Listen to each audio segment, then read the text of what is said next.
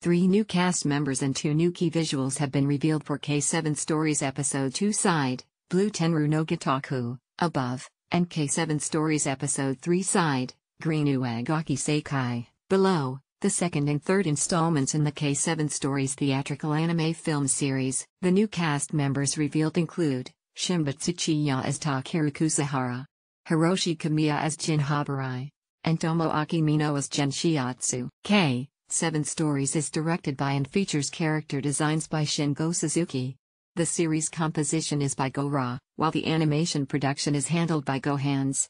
The K-series is licensed for distribution in North America by Viz Media, who described the story of K as follows. Shiro is an easygoing teenager content with just being a student, until his seemingly perfect life is halted when a bloodthirsty clan, glowing red with fire, attempts to kill him in the streets. Unbeknownst to Shiro, he is suspected of murdering a member of their clan and will need a miracle to escape their vengeance.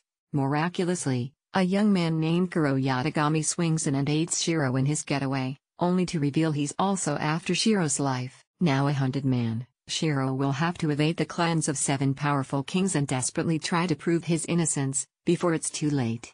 K7 Stories Episode 1 RB Blaze hits theaters in Japan on July 7, 2018. K7 Stories Episode 2 Side, Blue Tenru no Gataku follows on August 4, 2018, and K7 Stories Episode 3 Side, Green Uagaki Seikai follows September 1, 2018.